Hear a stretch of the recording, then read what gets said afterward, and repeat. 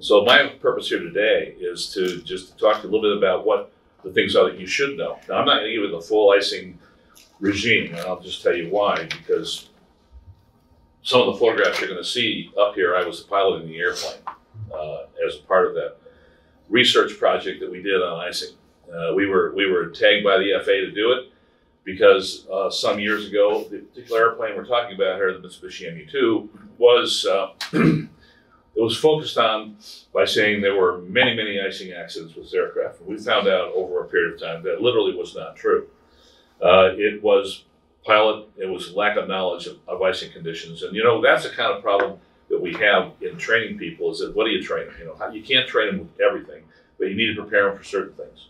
And preparing you for a little bit of knowledge on icing is really important. So I put together a few slides here today to kind of help you with that. My background is I'm a DPE. I was a test pilot for Mitsubishi for 20 years. I flew the MU-2, the turboprop, which Patrick and I now own one here. We flew that airplane in all types of icing conditions. We went looking for ice. A lot of it was natural icing conditions, a lot of it behind the Air Force tanker. So we're the only airplane, by the way, the MU-2 was the only airplane to fly in our category and class, and that includes light jets behind the tanker and didn't fail. The only airplane that failed or that didn't fail SLD testing behind the tanker. Citation didn't make it, Kinger didn't make it, none of them could make it. The only one that ever passed it was the MU-2. So it's kind of interesting, right? An airplane that had such a bad reputation. Yeah. So anyway, what's really important about icing? There are two different types of icing, aren't there? What are the two types of icing? Not talking about types of icing you see on an airplane, but we have two types of icing that we might be concerned about. One of them is right here on the slide in front of you. What's that? Icing that forms on an airplane while it's sitting on the ground. So I don't have a lot of slides related to that, so let's talk about that slide in particular. What's he got to do before he leaves? Right, he's got to go through de-icing, right? He's going to go out there to a de-icing pad, and they're going to spray him down with the icing fluid. Why would they do that? Why don't they want ice on the wings of an airplane? It disrupts the flow of air. Yeah, it disturbs the flow of air over the top of the wing. It's not going to hurt anything else. Ice will also add a little weight, and especially when you have ice falling on top of an aircraft. You've heard of airplanes that have crashed in black ice, what they call black ice. In black ice is really ice is formed after the aircraft is on the ground. You have fuel that's so cold and you have outside atmospheric conditions that cause that to condense on top of the wing, and then it freezes, refreezes. They call it black ice. It can be on the top of the wing, it can be on the bottom of the wing. So we need to remove that. So you've all heard, maybe longer, well, you guys are all too young for this, but back years ago, they had a policy that they said, if you have ice on the wing of an airplane, polish it. What does that mean? Well, take your glove and polish it so that it's smooth. Well, they started losing airplanes doing that as well. So you don't want to have that situation. You don't want that to exist. Anytime you see ice anywhere on the tops of the wings or tops of the tail, it's time to get it off there. How would you get the ice off? The solution. You could put some glycol solution on it, right? Knock it off that way. That's the easiest way to do it. I had a twin Comanche one time. I was up in northern Michigan, and I had to get ice off the wings and sat overnight, and I didn't know what to do. So I went down to the local automotive store and I bought a bunch of windshield de-ice fluid, and I poured it all over the airplane.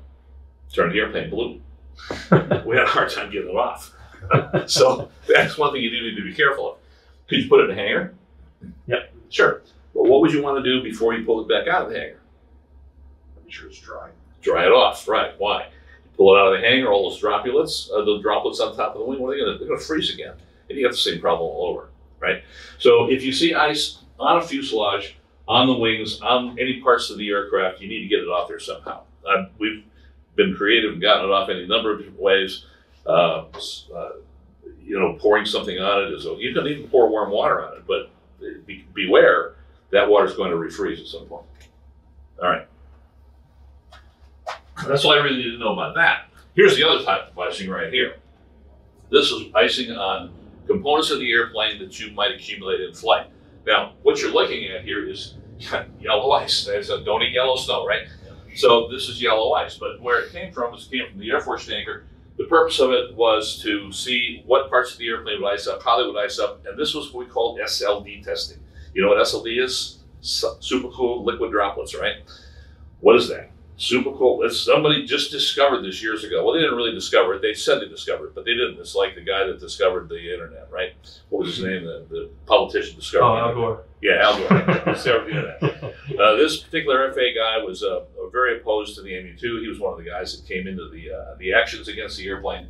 And he said, ice pulls this airplane out of the air, which it does not. But he said that he discovered SLDs, super cool liquid droplets. Those are droplets that are larger and cooler and higher density of air, and it's measured through a machine that you put on top of the aircraft when you fly, and it tells you what those droplets are like, and it tells you whether you're in SLD conditions or not. So everything we sprayed out of the tanker on the airplane was done using that methodology. So I have a couple pictures of that I'll show you here as we go along. But icing on the leading edges, and you can see this icing underneath the wings. Any exposed surface on an airplane will gather ice. Some you have the ability to shed, some you do not. But this is what you get when you get SLD. And we were right behind the Air Force tanker. That nozzle head on the aircraft spraying was about from here to that clock. And you're flying formation on that aircraft, and you're moving over and putting a certain part of the wing on. Then you move it over and put a little bit more of the wing on, and you move it over, put the nose on it. We've got some really startling pictures. I don't have them all here. But if you're ever interested, I'll run the icing video for you. It's about an hour long. So here's some of the things you do need to know. When you see ice on an aircraft, you need to kind of try to identify it. Now, they say at ATC, they don't care. What they do care about is accumulation rates. We'll talk about that in a minute. But here are the types of rime, or the ice you get. Well, no, the first one is rime ice. It's kind of opaque and smooth. We call it Hershey bar ice because it looks like a Hershey bar on the leading edge of the wing. You'll see that. It doesn't have to be completely smooth. It can be a little bit opaque and it can be a little bit rough, but it forms basically right on the leading edge of the wing. The next one is clear ice. That's transparent and smooth and you can get rough horns. You know, they'll actually build out from the leading edge of the wing. And if you've ever seen some of those pictures, they're pretty startling. You wonder why the airplane's still flying. But they do fly, and we've flown our airplane in those kinds of conditions as well. But that's kind of a really kind of weird ice. It hits, and then it runs, and as it runs, it freezes. And it'll freeze in a reverse horn coming off of the leading edge of the wing. Then you have mixed ice, which is a mixture of the two types of ice. And most of the time we see icing out here in the system, we'll see mixed ice. It's not always just simply clear rime or clear ice or rime ice. Then you have the bad stuff, the SLD, that's run back ice. So it's at a temperature that's been, let's look at a thunderstorm. What happens with moisture in a thunderstorm? It's sucked up, right? So moisture in a thunderstorm gets sucked up, and when it does, it's at a warm temperature. And it's sucked up into minus 10 degrees centigrade temperatures. You come along and smack through it, and when you do, it hits the airplane in a liquid form. When it does that, it runs back. When it runs back, guess what? It freezes. All right, so you get run back ice. So it hits on the leading edge, runs back, and freezes. That's what you saw in that previous picture, was ice or water that had run back on the leading edges, from the leading edges underneath, and had formed in ice there. And that, by the way, those pictures were taken in flight. And the airplane was very little affected by even that much ice on board. Okay, those are the types of icing. So for test questions purposes, I'll kind of, maybe try to stop my feet a little bit on test question stuff. I might say, what is rime ice? Okay, it's opaque, smooth, Hershey bar ice. If you say Hershey bar ice, it's just on the leading edge of the wing. That's a good answer, right? If I say what's SLD, that's run back ice, very dangerous, very dangerous. Stay out of it. If you get in it, get out of it. Okay, the next one are the types of icing again, but now we're going to talk about accumulation rates. So this is kind of interesting because anybody know anything about an airplane that's certified in the known icing conditions? You've ever heard that term before? Certified in known ice. What does that mean? It means that you can fly in known icing conditions up to moderate. But there's some interesting things about moderate ice that you need to know. It's designed to allow you to go through it and get out of it, as opposed to flying it all day. That's a very important fact and a very important part of it, because once you get ice on an airplane, if you don't have de icing equipment on the airplane, how are you going to get it off? You're not. All right. So you have trace ice, and when you report trace ice, what you're talking about is a discoloration of the leading edge. And the discoloration of the leading edge means that you're getting some ice on there, and it could be any number of things. It could be impact snow, and it could be actually really ice. But you'd get that going through some freezing mist conditions. The next one is light. It neither sublimates or accumulates in this case. So a little icing on the airplane and it's not coming off. And it's not going to come off until somebody takes it off there. Continued flight not recommended. Well, look at that. That's slight icing. Airplanes certified into known icing conditions, including airliners, by the way, get into light ice. Continued flight not recommended. Why? Because any amount of ice that accumulates on an airplane will continue to accumulate until it reaches moderate, severe, and so forth. Most of these are the rate of accumulation. So light means that you're getting it and it's sublimating. You're getting it and sublimating. It's staying at about the same level, but you really don't want to stay in it for very long. Moderate, on the other hand, accumulates slow to moderate, and the equipment can handle it. And that's where you get this known icing certification. What are you going to have in known icing certification? You're going to have windshield heat. You're going to have leading edge, either heat, boots, TKS, a number of ways that you get ice off of the airplane in certain areas. So it means that your equipment on the airplane can actually handle it, and it'll keep taking the ice off of the airplane. So moderate is where that big ugly line is drawn. Up to moderate ice, you can fly through it if you're in an airplane that's certified for known icing conditions. You can fly through it and basically come out the other side unscathed. Severe accumulation is faster than the icing equipment can shed. If you see severe icing, you need to be getting out like now, like right this minute. You need to be getting out of it. And there's one beyond it which is super cool, and it says immediate diversion required. And that's where they were testing us behind the tanker. Could we get that kind of icing and could we divert? And the answer was yes. Other aircraft, not so much. So if you see any of these types of ice, you should recognize it by its accumulation rate. There's nothing really important about that from a test question standpoint, except for what? What do I do if I get into icing conditions? So this is what we talked about a minute ago, flight in known icing conditions. Only aircraft equipped with de-ice and anti-ice equipment, and it has to be certified by the manufacturer, which is done with flight testing.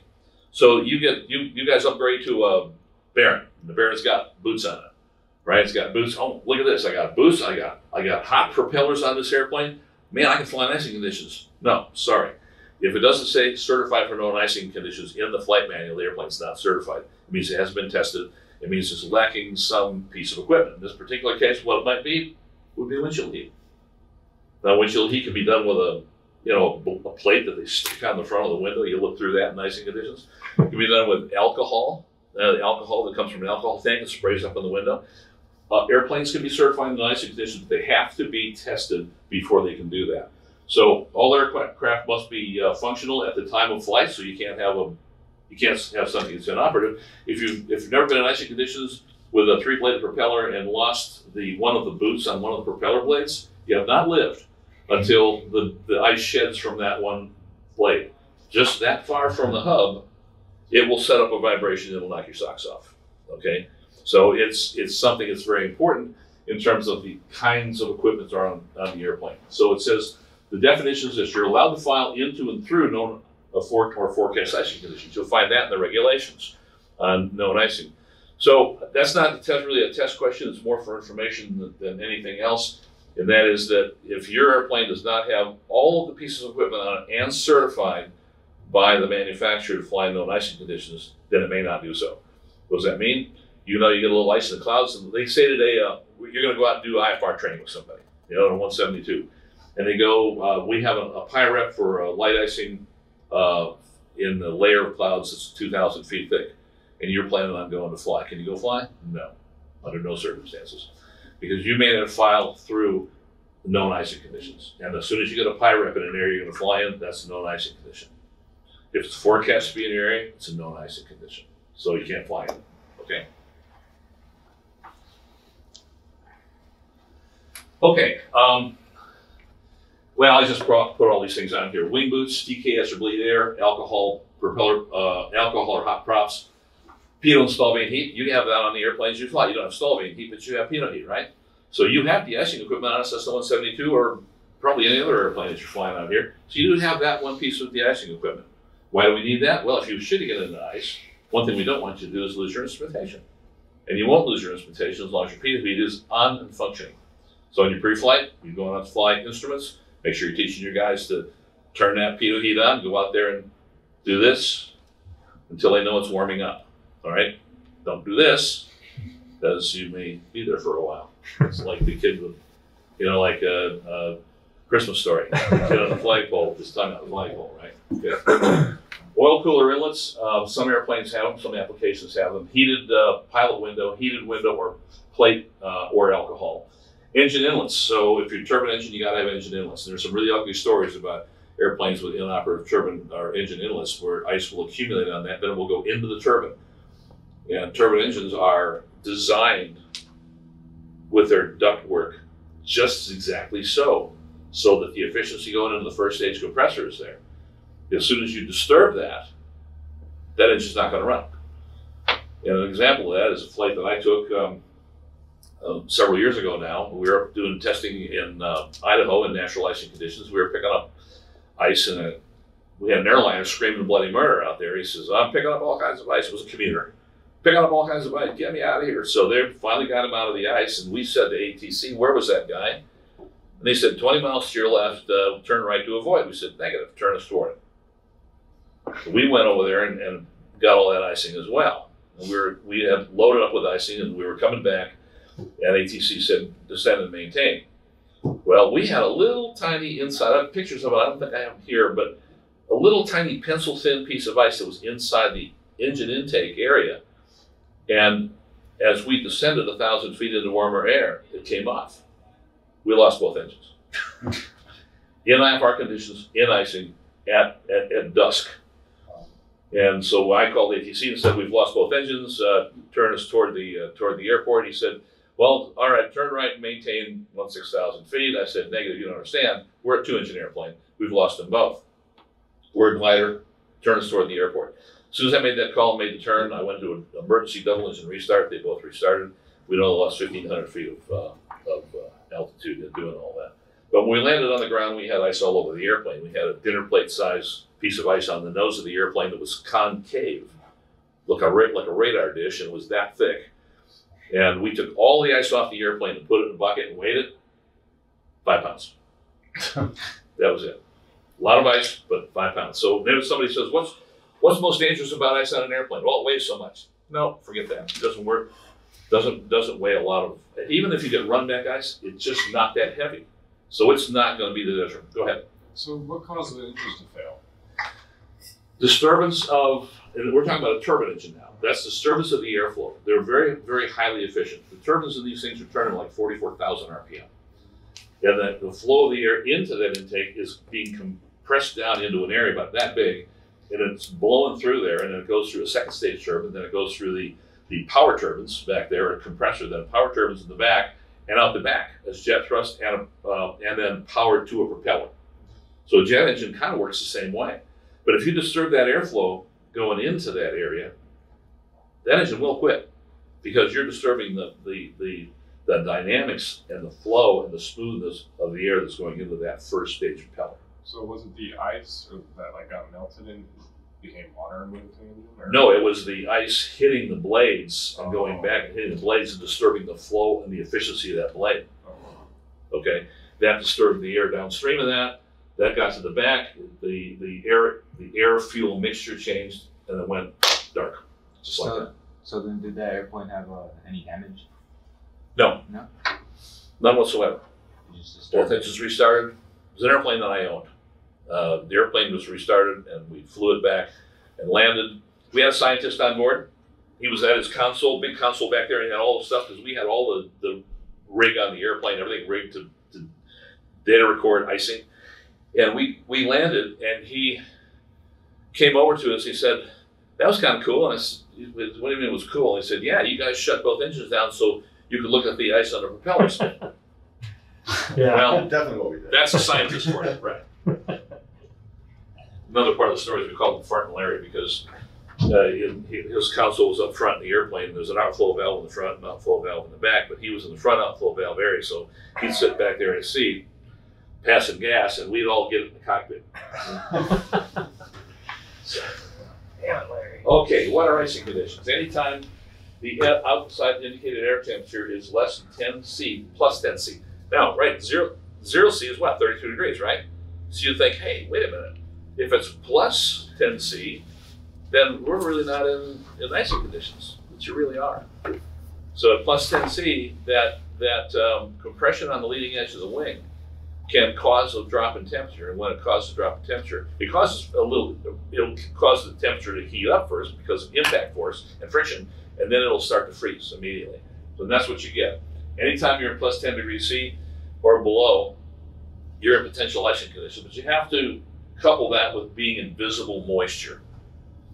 Now there are cases where they weren't visible moisture. Beach jets, you may have heard several years ago, several beach jets lost their engine at 43,000 feet, and they were in the vicinity of thunderstorms. But they weren't in thunderstorms, and they weren't in icing conditions, and they were in beautiful VFR. But there was moisture in the air, and that moisture was building up on the cone inside that jet engine. Did the same thing we talked about. It started to disturb the airflow, and the engine flamed out. Now, in one case, it did damage an engine. And it was because he tried to restart it at 35,000 feet, which is not within the start envelope. You gotta be below 20.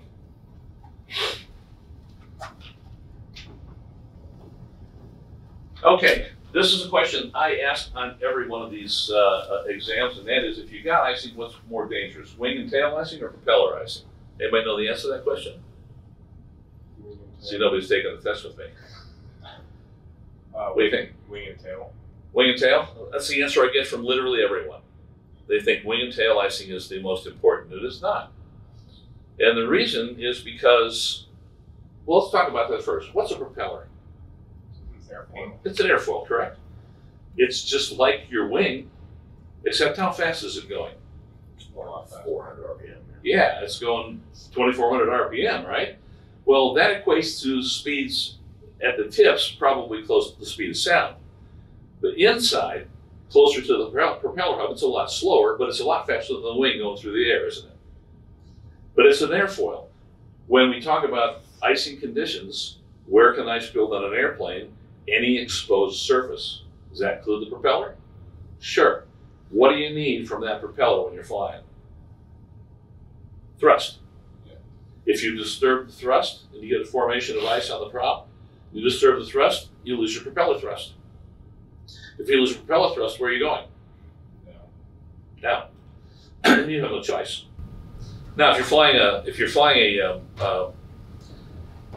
constant speed propeller airplane, variable speed pitch, you can take the prop. If you get a little ice on the propeller, you can take that prop and go, and it changes the pitch of the prop. When it changes the pitch of the prop, it will knock some of that ice off, almost always. Now, propellers, what gets the most roughage, we'll call it that, when you're flying an airplane? When you go out and pre-flight your airplane, you run your hand along the leading edge of the propeller, what do you have to be careful of? You don't cut yourself, right? Why? Because propellers pick up debris. And when they pick up debris, they're made out of aluminum, in most cases, and that debris, little sand pieces and particles of dirt, what have you, actually make little pock marks. You've seen on the leading edge of any propeller blade, you go out here and look and see the paint's worn off, right? Why is the paint worn off? Debris, sand, water, anything will take that and roughen the leading edge of the propeller. So if you've got a rough propeller, you've got an ice catcher. Everything that touches that prop's going to stick to it. So the propeller is far more dangerous, and it will accumulate ice at a faster rate. If you want to know all about that, go into AC, what is this, 9174 or 6174, the icing AC. Go in there and look at propeller icing. And when you see that, you're going to see pictures they took in the wind tunnel of ice that can form on the blades of these propellers. And you'll also see one on an airplane that got ice from the tip all the way outboard from the de-ice boots, and the de-ice boots were overwhelmed because it was SLD conditions. That was my airplane. We basically wrote the propeller icing section for that AC, for the FAA. All this testing we did was for the FAA anyway. So propeller icing is more dangerous. Wing icing can be dangerous if it reaches a shape, especially on a low performance airplane, if it reaches a shape where it's where it really disturbs the airflow. But will the airplane quit flying? Probably not. Will you need to maintain a higher approach speed?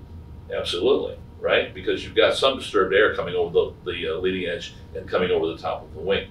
So the most important thing there is maintain your speed, don't get too slow. Your stall speeds will increase if you get ice on the leading edge of the wing.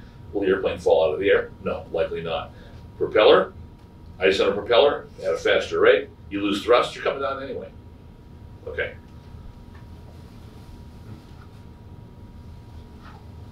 Now here was my slide. So what do you do when you see ice? Make a 180-degree turn? Is that a good one? Could be, maybe, depends, right?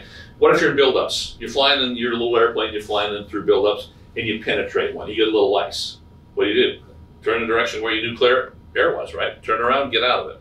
But if you're on a solid layer of clouds and you start getting ice like that, the 180-degree turn may or may not change the profile. What about the next one? Climb.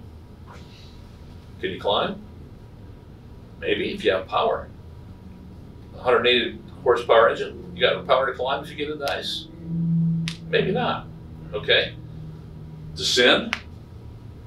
Yes. That's probably your best answer, because icing of most types only exists in a 2,000 or 3,000 foot layer. When you descend, you're gonna get into warmer air, ice will fall off. But if you try to climb to get on top, you could be in an area where you're gonna get SLD. Now, I don't have any slides out in here on that, but we have an area we call an area of coalescence. And that area of coalescence is right at the tops of a layer of stratus clouds. So you're flying up through the clouds and you're picking up a little ice and you get right to the top of the clouds and you pick up more ice. And why is that? The sun's beating down on the clouds. The wind is causing a turbulence flow in the moisture that's in the top of that cloud. So you have moisture droplets banging against one another and forming larger droplets. So what do we have? SLD. And you're in the top of the clouds, so it's kind of liquid moisture because the sun is heating it. The next thing you know, you got an airplane full of ice. So don't try to climb on top if you couldn't go down. Now, all things taken into consideration, if you're in mountains, you want to go down, but you don't want to go down until you know where you're going down, right? The last one, panic. Yeah. But I'll tell you what, you read an accident report, and the accident report will say icing was partially the cause of the accident. And that may or may not be true because of that.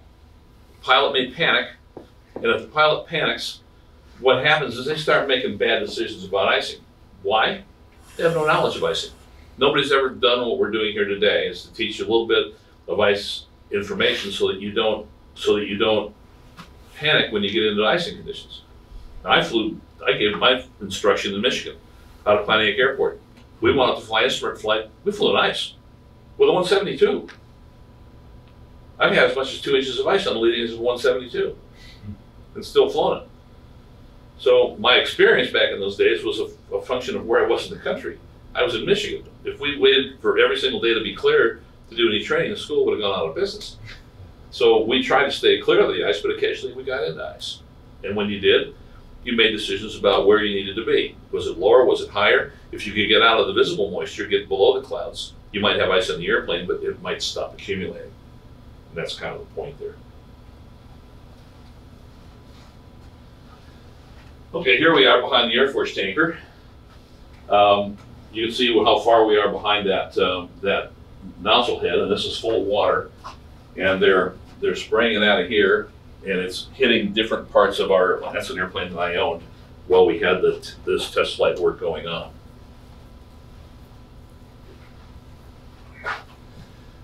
There's a shot from the cockpit looking straight up into the nozzle, and there's what the nozzle on the back of that tanker looks like, and they can actually control how much liquid, what the size of the droplets are. So if they want to make SLD, they can make SLD. If they want to make light icing, they can make light icing. But this tanker was set up to spray water for SLD, and we were doing this over the mountains out west. We had a test pilot on the left-hand seat from the Air Force, and right on our wing, and you couldn't see it in that previous picture, but right there in flying formation with us was an Air Force Lear 35. And the 35 was taking video of the entire action that we were doing during the test flights. You saw this picture before. I pulled this up front so you could see it. This is what happens when you fly in large droplet stuff. You'll see it on a spinner, but you can't see it on a spinner in a single engine airplane, but you can in a twin. Right? It'll form on cowling pieces. It'll form here on the leading edge. That's about 1.5 to 2 inches of ragged ice, and it goes all the way back, forming underneath the wing. Now, did we lose airspeed? No, we didn't lose any airspeed. Did we lose some wing efficiency? We absolutely did. Here's another shot of it. This one was taken actually from the Learjet. He's looking up past the tip tank here, and he's looking at this wing. Look at the size of that stuff building back here underneath that wing. That's drag, isn't it? So you have to have enough power to overcome the drag. These are more test flights behind the tankers. You can see here we were testing the inner portion of the wing. You can see the wing and the tail are getting ice on it here. Now look at this. There's no ice out here on that horizontal tail. Why? Right behind the engine. We're putting out 74-degree air behind the engine. This goes right back here and hit the tail. And this is where the horn is, right here, the balance horn on the elevator. So we don't have any detriment flying on ice with the tail of this airplane, none whatsoever. But here it is building on the on pieces of the airplane. You can see up here, this is outboard. Look at this. This is SLD, and you can tell it's SLD. Why? Because there's the boot, and they're knocking it off the boot, but it's running back and building on top of the wing. That's the most dangerous part of SLD. When that comes back on top of the wing, now it forms a fence. So when it forms a fence, what's that doing for you? It's like a spoiler, isn't it? All right. So that is beginning to change the shape of the top of the wing. That's the most dangerous thing you can have. Here's the tail from a shot from the tanker, from the Learjet outside. You can see it forming on the tail, inboard of where the boot starts right here. You can see it forming on the tail, and the tail is upside down. You can see that. The camber's on the bottom instead of the top. So the tail's on upside down, and the reason that's upside down is because, remember back in your CFI stuff was, the faster you go, what happens for a requirement for tail force? The faster you go, the more tail force you need, right, for dynamic stability. So Mitsubishi said, well, if we build this airplane so that we have to offset that with a trim tab and with the elevator, we'll lose speed because we'll lose efficiency. So we'll just put the tail on upside down and have the cambered area on the bottom and the flat area on the top. And the faster the airplane goes, the more downlift it presents and the more stable it is. Through all operations in this airplane, our trim is about maximum minus 1 degree, maximum 3 total. So does it lose efficiency then at lower speeds, or is it still designed in a way? No, it stays totally efficient. Well, Yeah, come on in. Okay, so we want to do some testing about this. So we decided we're going to load the airplane up. And what we see here is, you see this is a like foam that you squirt. So we squirted foam all over the bottom of the wing in these great big marshmallow looking like pock marks. There's another shot of them right there. We just dirtied this airplane up like you wouldn't believe it, to fly it, to see what exactly happened to our lifting qualities and our drag qualities and all the rest of those things. And that's the kind of thing you can do testing. And up here on the top, you can see this. We took you know what a quarter round is for you guys that are woodworkers. Quarter round is a V, or in other words, it's a molding for down here. Quarter round might fit on top of a molding down here in your house. And it's a quarter round. So you take a round piece and you split it this way, you wind up with a quarter round, right? And we took that quarter round and it made it bigger, and then we took it to a saw and we sawed all kinds of sawtooths in it. So what we did was we created a natural barrier on top of the wing and went out and flew it. So it shows you that you can have detriment to lifting qualities if you have things on top of the wing. Here's a better shot of it right here. It's all taped on. Look at that. This is what we built on top of the wing out of this quarter round stuff. And here's what it looks like before we chopped it up. So glued to the top of the wing. which part is the leading edge of like the Leading edge is right here. Okay. And this is just behind the leading edge, and the air is coming this way over the lifting surface. There's the leading edge of the boot right there. There's the here's a better picture up. There's a boot, and there's where we put this lifting this surface. Now, when we used to backhaul airplanes in Vietnam with a helicopter, we used to put boards on top of the wing when we were sling loading it back. Why? Because if that wing turned into the wind, it could fly, and the thing that you're towing could fly up over the top of your rotor system and come back down in, which it did a couple of times for people that didn't follow that procedure. But even this did not deter. So this is to say to you that if you get a little run back ice or get a little ice on top of the wing, it's not going to kill you. You need to maintain a little greater air speeds. That's all. You need to maintain lower air speeds? More airspeed. Oh, okay. Yeah. Here's what run back ice looks like. This was on a what's that little jet they built out in Albuquerque? The Vision Eclipse. Eclipse. Yeah. This is an Eclipse. These were proprietary pictures that Eclipse gave me for for my ice presentations. This is what run back ice looks like. This is not snow that was on the wing. This is SLD run back ice on the wing. That's what you're going to see. And it's not detrimental to flight, but too much of it might be.